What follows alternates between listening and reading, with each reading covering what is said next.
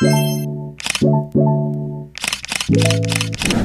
going on, people? This is Walletking, and I'm over here breaking down the lyrics of one of my most recent release, Jail on My Mind.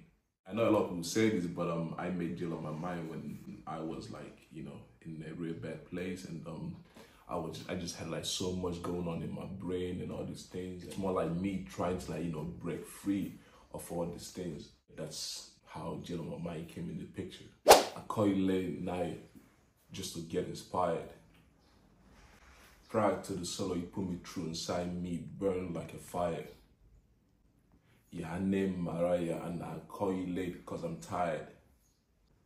Tired of these phonies, fake niggas trying to bring me down, hope I retire. Call you late night just to get inspired. What I mean by that was calling on to God, talking to him like, you know, about my life lately, on what's going on and all these things, and I'm asking him like, you know, why me? Why is everything going sideways? And also a girl I was seeing at the time, I didn't really know where I was with her. I just had so much going wrong, and I had like a lot of things, you know, stressing me. And I thought like, you know, if I'm gonna hurt her, she's gonna be my peace. You know, that's not the way to do things. You know what I mean? Like putting your hope in something or someone, like this is gonna like bring me happiness. It was more like she was bringing more problems, like putting more fire to my problems and all these things, until I realized that, you know, it took me time, and I just say, you know, we lost a lot during those processes.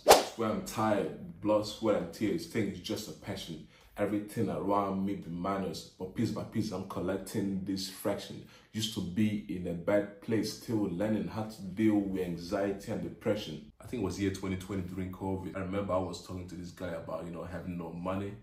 And I've just been like, you know, spending like most of my money on music, you know, music related like stuff, music videos, you know. And he was telling me like, man, you're still young. You don't even have to like, you know, spend so much money on music because it's just a passion for you and all these things. And I'm like, nah, man, it's not just a passion. You know, I put a lot of time, a lot of money goes like into this stuff. And when you make music, you're gonna understand what I'm saying. You know, music production, when it comes to like studio time, you know, the mixing, the recording, mastering, you know, music videos, like everything all adds up. Like we don't even have to talk about promotion. And yeah, at the same time, learning how to deal with anxiety and depression, it just felt like I was just like losing and keep on losing, you know what I mean? So right now I'm trying, you know, my possible best to like get my shit together. It wasn't like I was drifting away. It was just like a lot of things were just like going wrong. That's what it was. They say losing up, young blood, it might fuck around, have attention, but I can't because they won't fuck you up. They start from inside.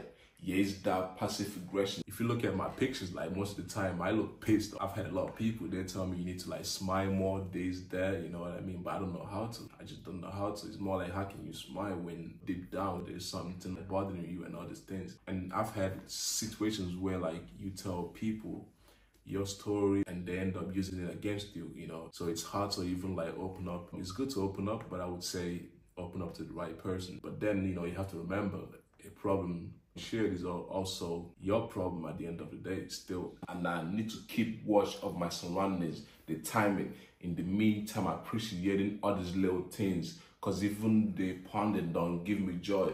And the front line is hot, and the plan is to get comfortable in life while they're aiming at the top. Sometimes your circle can also be the problem. Sometimes we do look at the problem is coming from out there when it's actually from our circle, you know, from our group of friends, and these things happen. It got to a point where like nothing was bringing me like joy, you know, not even the sex. When I say pounding, I'm talking about the sex. It was more like I'm just trying to like bust a nut, and then I just carry on with my day. When you think about it, I was in a bad place, man.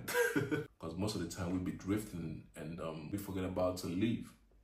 And that's the scary part of it. That's when I started like looking at things from a different perspective. Also appreciating like the small things. If I would be able to provide for my people and the people like around me, shit, I'll be very, very happy. You know, the plan is to get comfortable in life. That's what I mean by that. Will I ever get to be in love? Asking all these questions deep inside, still don't get an answer. Is that everyday trauma? Love life? It's been a roller coaster. That's why I'm asking all these questions and still don't have the answer. They say let love lead and let the thirst feed. But how can I keep in peace with this fire burning inside me? take care of my people. Never comfortable around some certain niggas cause they're evil.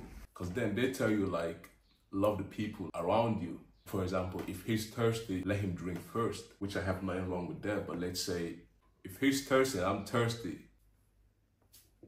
You get what I'm trying to say? Make it make sense. Said I would change it, but I'm back again, stuck up in it like a drug, counting this shrug, one-to-one, the bad thoughts, But this is something that we will live forever. I'm ready to go, down for it, whenever. What I'm trying to say is I think we should learn how to say no to like some certain things and say completely no and don't go back to it. You know, it could be job, ex. You get what I'm trying to say? Because then what happens is we end up like falling for the same trap, for the same mistake over and over again, and we all end up getting hurt, you know, at the end. Truth be told, I just need love. I just need someone to show love, not show off. Maybe I just need a hug. It's had to be somebody, always want some. I've always had a private life. How I see it is, I feel like there is some certain things that need to be on the internet, and there's some certain things that don't have to be on the internet. That's why I said I need someone to show love, not show off. But yeah, it's hard to be somebody like make it when you have people around you always asking for like something. That's why I say it's hard to be somebody, always want some. Okay, I'm not saying you shouldn't give. If you're in the best position to like give, then yes. If you're in the best position to give but don't want to give, then I don't think that's being selfish. What I would say is, you know, check around your circles and try to figure out like all these fuck niggas, you know, they only cause you when it's only beneficial for them. You don't need those type of like people in your life, man. So you know I gotta show some certain type of image. Nigga, come up, bro. Inside this maze called life, I got few names of individuals who told me, bro, don't forget, please remember me when you make it. From my perspective, you know, I always see the world as a maze, because at the end of the day, we all gonna die. And that's the fucked up part. Because it's like this circle of life, you know, from birth, you know, you just like trying to like make it. And then from there, you know, maybe you make it, maybe not, then family. And then, you know what I mean? You get old and then shit. 6 feet. 6 feet. You feel me? So why not make the best out of it while you're here? Do the right thing, of course. Although me personally, I prefer to like give. I ain't got it yet, but I do have people that's in my mind 24/7, you know, that told me, bro, please remember me when you make it. And yeah, man, I will. I will. But yeah, that's still on my mind. What's next for me is new music, that's for sure. See where we at in the studio cooking up. You feel me? The next hit, which is gonna be Just Because. So you guys keep an eye on that. And yeah.